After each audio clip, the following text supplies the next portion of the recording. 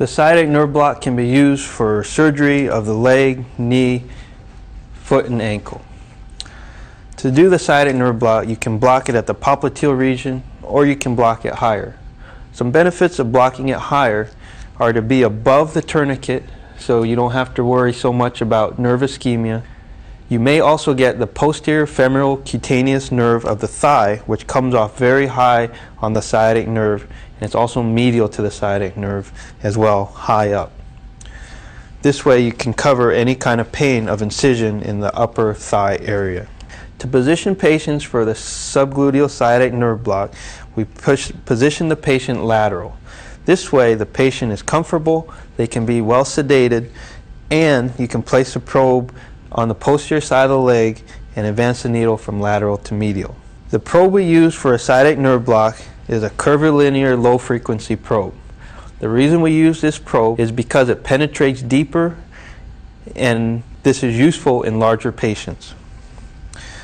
So some of the landmarks we use for the subgluteal sciatic nerve block are the greater trochanter laterally, the ischial tuberosity medially, and directly in between these two is where we place the probe. The initial view we see is the greater trochanter on the left side of the screen. On the right side of the screen we see the ischial tuberosity. There is a large muscle, the gluteus maximus, at the superficial level of the screen. Underneath the gluteus maximus is a hyperechoic nerve, the sciatic nerve.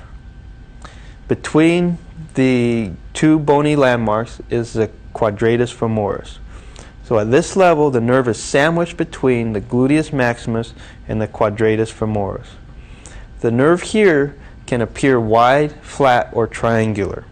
It is not a circular structure like some people imagine. Needle approaches for the sciatic nerve block, whether it be here at the mid-femoral region or higher up at the subgluteal region, are performed from a lateral to medial approach. The lateral to medial approach usually starts 3 to 4 centimeters away from the probe in this angle. Now, higher up we'll use the same needle approach. We can see the triangular sciatic nerve here, and we'll start the needle angle about here. I typically put my nerve on the distal side of the screen from where my needle is entering in order to see the needle better and traveling across the screen to the nerve. Typical volumes are 20 to 30 milliliters of local anesthetic. Because this nerve is so deep in some people, some anesthesiologists like to approach this nerve from an out-of-plane needle angle.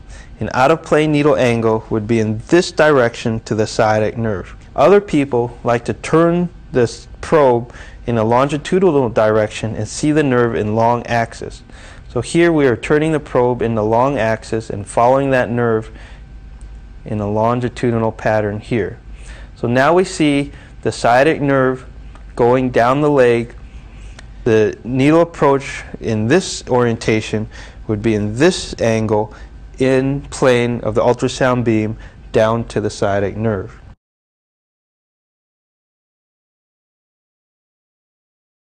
Here you can see the greater trochanter on the left side of the screen, the ischial tuberosity on the right side of the screen, the gluteus maximus superficial, and a 21 gauge needle advancing to the sciatic nerve. The sciatic nerve is below the gluteus maximus and above the quadratus femoris. Our needle is advancing above the sciatic nerve to attempt to get local anesthetic to spread to the medial side of the nerve, which would be more likely to get the larger tibial component as well as the posterior femoral cutaneous nerve of the thigh. Now you can see the nerve, which is very hyperechoic, below the local anesthetic.